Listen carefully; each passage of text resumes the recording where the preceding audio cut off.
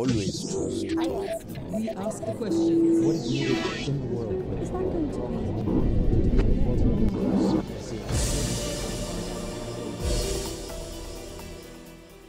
be? The small Pacific Island nations of Papua New Guinea and Nauru host what some call Australia's offshore prisons for refugees. They are home to around 1,500 asylum seekers who were taken into custody after entering Australian waters without visas. Many of them have been stuck living in limbo for more than 3 years. Both prisons are run under secrecy, off limits to media and to NGOs like Amnesty International. So what's going on inside? Are these prisons Australia's Guantanamo Bay, or a necessary deterrent helping to save refugees' lives and allow Australia to run a generous programme of orderly refugee resettlement? This week, Australia's Immigration Minister Peter Dutton talks to Al Jazeera. Well, Minister, thanks very much for talking to Al Jazeera. Pleasure, Andrew. Thank you. Human Rights Watch has called Australia's approach to asylum seekers abusive. Amnesty International has said that parts of the asylum seeker regime that Australia has are inhumane. Last year, countries queued up to express concern at the United Nations Forum about what Australia was doing when it came to refugees and asylum seekers. Are they all wrong?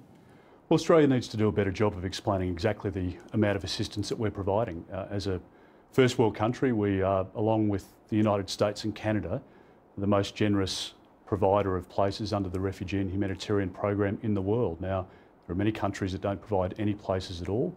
And for us, we want to make sure that we can have an orderly migration program. So we provide millions, hundreds of millions of dollars each year of assistance to people to help them either in Indonesia, for example, in regional processing centres, domestically on shore, until such time as they can establish their claim as a refugee, or if they've been found not to be refugees, to return back home. Now, you're right. With respect, you're talking about the UNHCR resettlement programme, and on that Australia does offer places. But when it comes to people making their way independently to Australia by boat, none of them are allowed to stay. And what you do to those people is what Amnesty, Human Rights Watch and other countries are concerned about. Well, again, I think people are best to concentrate not on the emotion but on the facts of what we're dealing with. So, for example, we had 50,000 people arrive on 800 boats under the previous government, and 1,200 people drowned at sea, 1,200 that we know of. Since the commencement of Operation Sovereign Borders, we've been able to provide a humane environment for people to settle in regional processing centres, obviously conducted by, in the Nauruan case, the Nauruan government, in PNG, by the PNG government. We provide assistance to those processes, but at the same time, the dividend of the success of stopping boats and, most importantly, stopping drownings at sea is that we've been able to offer a record number of places under the humanitarian and refugee program. But with respect, you're not necessarily saving lives. You may be saving lives in the Indian Ocean on the routes coming to Australia, but people are still making desperate journeys. They are still travelling far wide around the world, and they're dying in the Bay of Bengal, in the Mediterranean, under lorries between Calais and the UK. They are still dying. They're just not dying in Australia's backyard. Well, it's hard for Australia, of course, to take responsibility for what's happening in the Mediterranean. You're just pushing the problem elsewhere. Well, we're dealing with the problem on a regional basis, and the thought that Australia can resolve issues that have been around for decades, for hundreds of years, in terms of irregular movements of people across borders is a nonsense. So from our perspective, we need to work with our near neighbours, including Indonesia. People, you're right, have flown thousands of kilometres from the Middle East in some cases to hop onto boats out of Indonesia or out of Sri Lanka, for example. And we don't want that to be the case. We don't want people travelling those long distances. And as I say, Australia, along with Canada and the United States, we rank in the top 3 countries in the world in terms of the number of places that we provide to people seeking refuge. And if but those numbers are still 18,000 you're building up to in a few years' time, or just over. Those numbers are still pretty tiny. There are a million refugees currently in Lebanon, 2 million in Turkey. When you say that they're relatively small, I mean, who do you compare us to? I'm comparing you to other countries that have a lot more refugees. Turkey, Lebanon, the number that are settled within the UK or Canada. But again, Andrew, I mean, you need to deal with the facts here and not the emotion. We're talking about people who are settled on a permanent basis. That's the Australian program. So people who are moving into Turkey or Lebanon, for example, are moving into Zatri, those people are not there on a permanent basis. Now, as the UN rightly points out, there are 65 million people who are forcibly displaced. There are 6.5 million people just in Syria alone.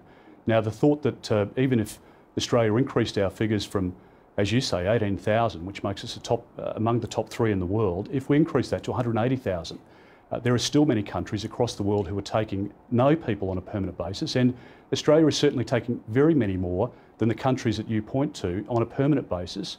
And but it's not as if Australia doesn't have either the space nor the wealth. People look at Australia, this vast continent of a country, and wonder why Australia can't be more generous in what is commonly accepted as one of the worst refugee crises that the world has ever seen. This is a big, big country. There is space and there is money to resettle more. Well, there is in Europe too, and there is in the Middle East as well, and countries there, sovereign nations make decisions about who comes to their country and the support that they provide. I can't speak for them. I can't explain to you why some countries take a decision to make no people settle permanently or allow no people to settle permanently in their country. I mean, that's an issue for others to talk about. But in terms of Australia's position, we are one of the most generous benefactors in the world. We are the biggest provider of aid to refugees in Indonesia.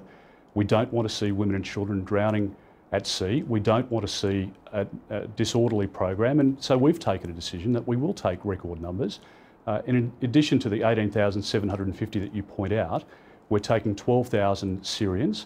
Now, again, that puts us close to the top of the list, and there's no country that you can point to that is doing more than Australia, outside potentially of the United States and Canada. And on a per capita basis, Australia is a world leader. Can I turn to Operation Sovereign Borders, as you call it, the turning back of boats at sea, where it's safe to do so, which is going on. Last year, Al Jazeera filmed banknotes, US dollar banknotes, that the captain of a people smuggling boat in Indonesia told us and told the Indonesian police Australian officials had given him at sea to turn back his boat. Isn't that Australia bribing people smugglers? Isn't that, in fact, Australia commissioning its own people smuggling operation? Well, Andrew, I'm aware of the media reports, and as I said at the time, I wouldn't make any public comment in relation to it, and I wouldn't now. But the point that I would make... It's more the media reports, though. I mean, the crew of that boat are now in prison, and the judge at that trial said during the trial it has been established that money was given by Australian customs officials to you. Therefore, you made a profit, therefore you're going to prison. Well, as I say, I'm just not making any comment in relation to some of the media speculation. The point that I would make is that under Operation Sovereign Borders, we have stopped drownings at sea, and we have been able to bring in your region people in record numbers. And I think that's something that Australia should be proud of, and I think the rest of the world should be aware of, because we provide, as I say, to a country like Indonesia, the largest amount of money to provide support to their refugee population there. We've supplied over $200 million to the Syrian crisis since 2011. We're committed to another $250 million over the next few years. So we provide significant support both financially and in terms of the number of places that we settle. This time last year, I was in Paris with the High Commissioner from the UN, and he said in that meeting that Canada, along with Australia, provided the best settlement arrangements for people under the refugee and humanitarian program. And again, I think that's something that Australia is very proud of. But let's talk again about those people who have tried to make their way to Australia.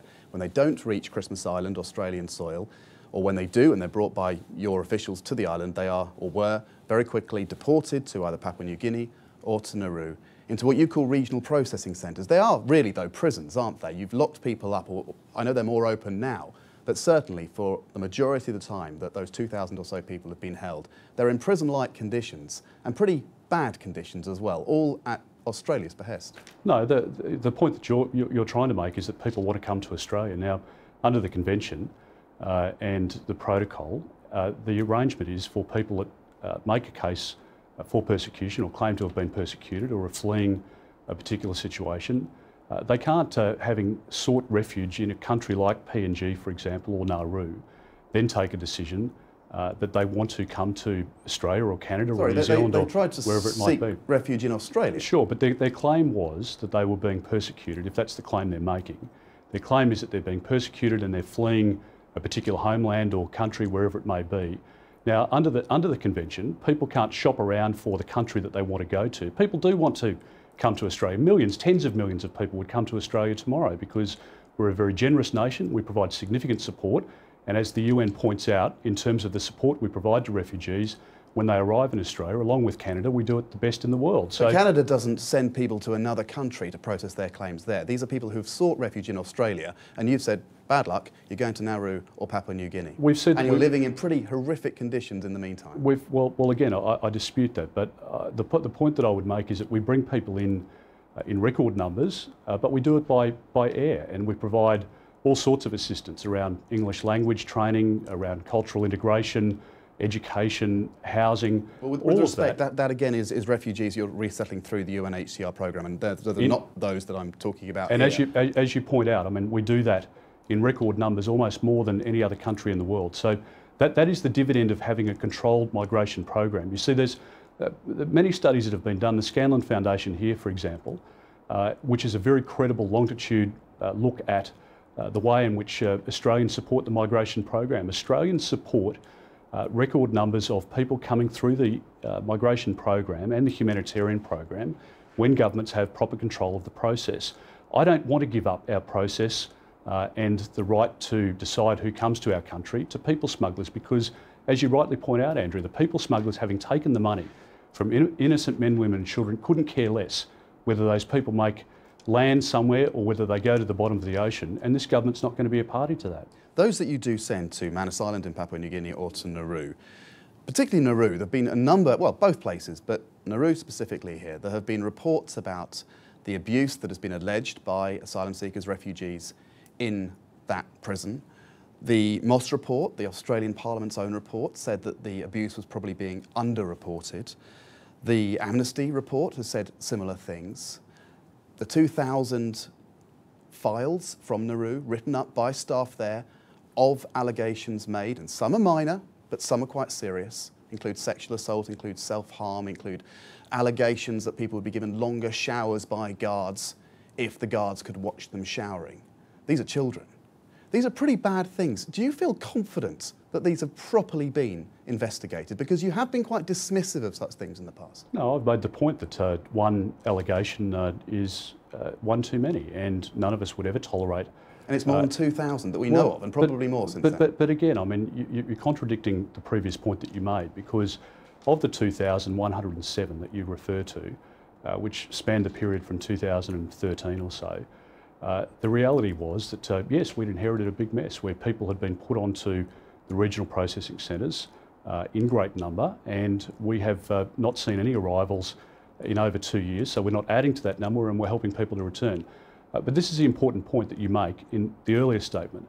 That is that there are many of those instances, for example, where a mother has disciplined her child. That makes up one of the 2,000 reports. So a child who goes to the beach and has touched a sea urchin and has a rash as a result, that is included amongst. Now, as I point out to you, but not one, as far as we know, there has not been one conviction in relation to any of those allegations, not one. And with the best will in the world, even if you're saying a number are minor, maybe many are, they're not all incredibly minor, they can't all be made up. And the fact that the Nauruan authorities have not investigated any enough to come up with any convictions, and frankly, there doesn't seem to be much of a process of investigation either from those we have spoken to who have worked in those centres. They say the allegations are made and then forgotten about. Well, again, Andrew, all I would say is that we're better off to stick to the facts as opposed to the emotion. And many people in this space are very emotional because they don't want any other outcome other than coming to Australia. And we've been very clear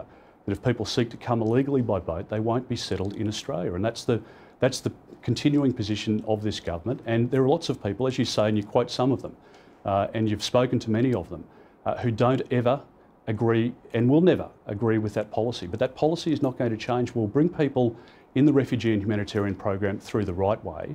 We will provide support to Nauru to investigate any matters. And you're right, I mean, there are some claims that have been made where people have withdrawn complaints, where they haven't been able to substantiate or even provide a description of the individual. But often the complaints are against the very guards. No, they're not. No, they're not. So please detail those to me. We've had, well, an allegation that a guard... An allegation, yes. These are all allegations, yes. I accept that, but I don't... What I'm failing to see is any proper investigation into these allegations, and certainly not one that's resulted in a conviction. Again, if we could stick with the facts, You asked for one about a guard. A guard who threatened to kill a boy. allegation admittedly, but that's a guard threatening to kill a boy. Another guard who laughed at a child who'd sewn her lips together, an act of self-harm, and he laughed at her, is the allegation. All unacceptable if they're true. If they're true. But how do we know if they're true? Because this is happening out of sight as far as Australians are concerned, the people paying for this prison, this centre. Well, again, I just dispute some of the emotion involved in the allegations and in the questions. I think if we stick to the facts, there are allegations that are made. On some of those occasions, people have withdrawn or they haven't been able to provide sufficient evidence for prosecutions to commence. And in other cases, they have been a full investigation and they haven't substantiated a charge against an individual. Now, there are allegations against people within the centre having assaulted other detainees within the centre. That's the vast majority of the like allegations that you're talking about. But if the headline of 2100 is said in some way to exaggerate the situation, as I say, the vast majority of those are instances where there's been a discipline of a child by the mother or by the father, where there may have been a domestic dispute between the husband and wife within the facility. Now, bearing in mind that on Nauru and on Manus, nobody is held in detention. There is an open centre arrangement. People are provided with 3 meals a day. We've spent $26 million on the hospital in Nauru, $11 million on the medical centre.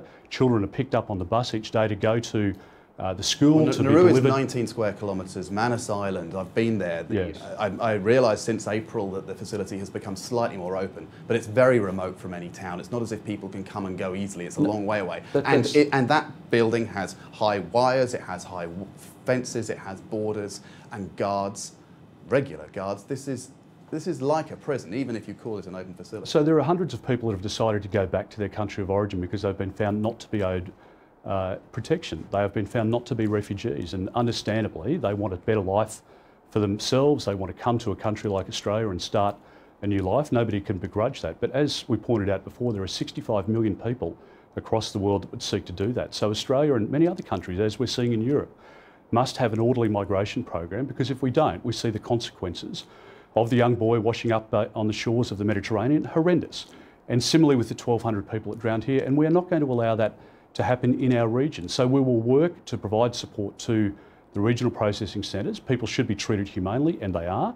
People should be treated with dignity, Is it humane, and they though, are. to keep people locked up in limbo for more than 3 years in some cases? Because the mental anguish that they are going through is pretty horrific. But Andrew, let me ask you the question. I mean, if you've got somebody who's been found not to be owed protection, not to be a refugee, and we've offered them support, a package to go back home and to re-establish their lives. That is the minority of people. If we don't allow those people to accept the package and stay and come to Australia, there will of course be other people that follow. Now, Let's talk about the refugees. They've been assessed as refugees. They were fleeing persecution, yes, by definition.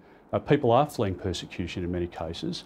They've found refuge in countries such as Nauru and such as PNG that are signatories to the convention, but ultimately they want to come to Australia because we have a very generous education system, health system, welfare system, the best in the world. Now, in the meantime, though, are you worried about children on antipsychotic drugs because they've been there for so long? One of the workers, one of the teachers we spoke to on Nauru, Evan Davis, he told us that he was advised that he wasn't allowed to spend as a worker more than 4 weeks working on Nauru because it wouldn't be good for his mental health. Now, that is a worker there who knows he can come back to Australia whenever he wants. If it's bad for the mental health of a worker in 4 weeks, then what can it be like for children who are there for 3 years plus? Obviously, there is a rotation system for people to come in and out.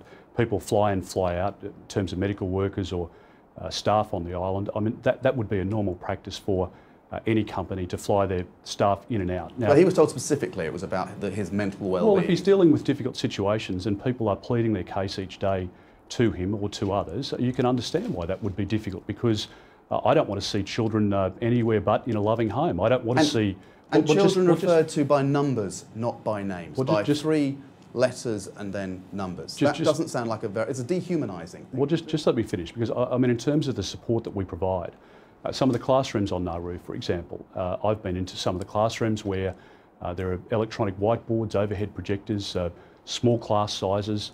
We contract Australian education providers to deliver curriculum and programs to those children to a very high standard. We provide, as I said before, support through medical assistance. We provide support through language training. We provide significant support. It's interesting to point out that you haven't noted that there are over 350 people on Nauru who are employed in local businesses or employed in jobs. Now, there are 35, for example, who have started their own businesses there, and there are many hundreds. Why can't we see any of this? Why is the media banned from going to Nauru and effectively from Manus Island as well? Well, there was Channel 9 were up on Nauru recently, the Australian we had been up there recently. We have been trying, as Al Jazeera and other media organisations have tried for 3 years pretty consistently. We received an email a few months ago now saying all media application, I quote, is being denied. All media applications is being denied. A hand-picked programme was allowed very restricted access to Nauru. One single journalist from a newspaper has been allowed in as well. It doesn't feel like an open centre. Amnesty have not been allowed to go to But Nauru. again, Andrew, I mean, if we a can Danish delegation of MPs was banned earlier this week. But again, Nauru doesn't dictate, nor does any other country dictate to me who I issue visas to come to this country. And similarly in Nauru and PNG or New Zealand or elsewhere, the Australian government doesn't issue visas for people to travel. Now, there are more people than just the two that you point out from the media who have been up to Nauru over the years. And well, I've been there myself when Australia's government helped us to go to film the camp as it was then being established. But since your government's been in, I think 2 media organisations have been in those 3 years. It's not much, and that's not for want of trying. But this is a question. This is a question with NGOs. respect. I mean, this is a question for the Nauru government because, as I say, I'm not dictated to in terms of who, as the Australian Immigration Minister, I issue visas to. But it's not. It's a client state. $1.2 billion has been spent on those 2 centres in those 2 countries. You're not seriously telling me that if Australia's government asked Nauru to open up their centres more, Nauru wouldn't listen. The issue is for Nauru. I want to come back to another point that you just made a second ago, and that was in relation to the international scrutiny, if you like, or organisations like the United Nations or Red Cross who visit regularly to Nauru. I think that's important to point out as well. As I say, there is a lot of hype and a lot of misinformation out there because ultimately what people want to do is undermine the process that we've got because they don't believe in a strong border protection policy. Now, there are 2 ways to approach this in the modern age. One we're seeing as it operates in Europe and other parts of the world at the moment, which is a failed process. In Australia, we have been able to secure our borders. We're an island nation, so we have an advantage over landlocked countries. We do at the same time as we have a tough policy in keeping our borders secure, stopping kids drowning at sea and getting people out of detention. We are able to bring people in a record number, and I think that needs to be recognised and surely acknowledged by somebody as objective as you. Nauru, as you say, is a sovereign country. If, as a sovereign country, it decided to accept New Zealand's offer of resettling some of the refugees in New Zealand, would you be happy with that? Well, that's an issue between Nauru and New Zealand. So you would have no objection if a deal were done between those 2 countries? No, but let me make this very important qualification because we have had people smugglers that have tried to send boats across the top of Australia to New Zealand before. Let me make this very important point, that people, if they've sought to come by boat, it doesn't matter where they're settled, in whatever third country, New Zealand or somewhere else, they will not be coming to Australia at any point. And we've been very clear about that because I'm not going to give up the gains that we've made. We've stopped the drownings at sea. We've brought record numbers of refugees in. We provide better settlement opportunities than almost any other country in the world. And we are not going to allow the people smugglers in our region to get back in control of this situation and see men, women and children go to the bottom of the ocean. So I'm not going to allow people to subvert the success of the program because I do want to settle people who are in need. So people in camps in Jordan, in Lebanon, for example, are being displaced by people who hop on a plane and go to somewhere like Jakarta, economic refugees, and would seek to displace somebody who is a legitimate humanitarian who refugee. are being held in what some have called Australia's Guantanamo Bay. They are a human shield. They are the price you have to pay for these policies, are they? Is it just tough luck on them that they've ended up there and having to languish there? No, again, and I think, frankly, you deliberately or otherwise attempt to tarnish the reputation of Australia when it's unwarranted. These aren't my words. Australia's Guantanamo Bay is something that a respected human rights lawyer has said, and a paediatrician who worked on Nauru as well. But again, Andrew, with respect, if you're going to repeat those sort of emotive claims, I'd ask you to back them up. I mean, on what basis do you make that claim? That this is effectively a holding centre for people who are pretty much controlled. Their fates are controlled by Australia, and yet they are in another country where Australia has power, but not not responsibility. But how does this equate to the images that you're trying to conjure up in people's minds of Guantanamo Bay? I mean, I think it is an outrageous suggestion, to be perfectly frank, and I'd ask people to look at the facts as opposed to the emotion and some of the misinformation. Minister, a final question. Where does this end? No one has been transferred to either Nauru or Papua New Guinea since 2014, but they are still stuck there. When do those prisons, those refugee camps, those regional processing centres, whatever the language, when do they close? You've said that the Man Asylum one will close, but until you say when and how, that doesn't mean very much. Well, let me be very clear. We're keen to work with people to send them back to their country of origin or to help them settle in a third country, and we're in discussion with third countries now. But this will, well, I'm not going to go into bilateral discussions or multilateral discussions that we're having, but the point is very clear that we are not going to allow people smugglers to get back into business. So the point very validly that you make is, you know, how does this finish? It doesn't finish. In fact, it recommences as a problem if we allow new arrivals.